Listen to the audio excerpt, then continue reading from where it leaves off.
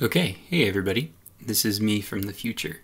So I just wanted to step in really quickly here and let everybody know that the series eventually settles on using the Unity Tilemap system over using tiled. However, there are people who are following the tutorial right now who decided to use tiled, and rather than using tiled to Unity, they're using a newer version of that called super tiled to Unity, which will not only import the tilemap from tiled, but will also import it as an actual Unity tilemap. So I'll include a link to super tiled to Unity in the description down below, but know that I eventually figure out how to get it so that the Unity tilemap doesn't have the weird carrying issues. So yeah, thanks. I hope this message from the future doesn't break the continuum or anything like that.